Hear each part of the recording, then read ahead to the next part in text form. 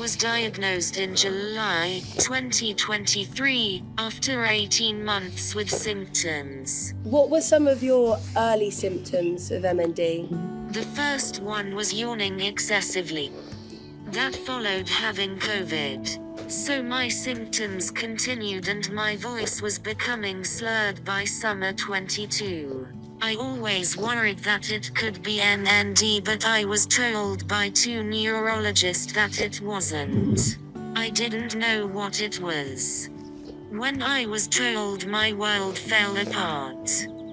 I understand that you have a daughter, and you're quite close with her. So what was life like before you know, family life and your kind of horse riding, I guess, before that MND diagnosis? Very busy and working with children, which I loved. How have you found riding and, you know, looking after your horses and caring at the stables?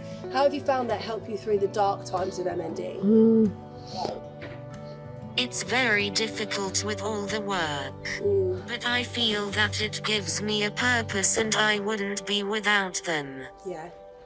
Have you found that your bond with your horses has grown stronger because you spend more time together? Yeah. In terms of the managing the pain, obviously I've read in some of the information you shared with me that it's been quite painful. How have you managed that, and what pushes you to keep going? I pace myself and only do what I can, and I have wonderful family and friends and partner who help me. You have your daughter Elle, and can you tell me a bit more about Elle and your partner and how they are able to support you through your MND? She is only 16, but she had been wonderful. She understands my speech. She has stepped outside comfort zone and talks for me when I can't. Brave for a 16-year-old, isn't it? Very brave. We go away a lot still, and I'm so proud of the young lady she has become. That's lovely. And my partner has been amazing and treats me like I am still the same.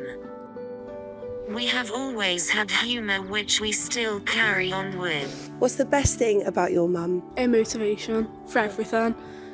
She's like the bravest person I know. I think that keeps me going with everything. The association is able to offer support grants and support loans towards things like that.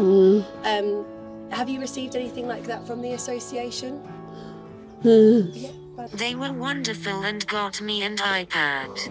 Oh, lovely. And what do you use the iPad for?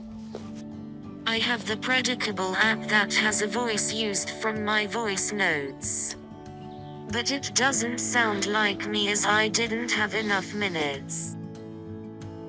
I would suggest to others to use voice notes in case they ever need it, and there is also an option on iPhone to voice bank. Is there any advice that you would, or anything you would like to share to someone who is just been diagnosed with MND? It's very hard at first to process everything, but after a while I would advise to keep positive, have hope, and live each day to the fullest. Everyone is different with the journey, and it's key not to compare yourself with others. Thank you so much for taking time to listen to my story with MND.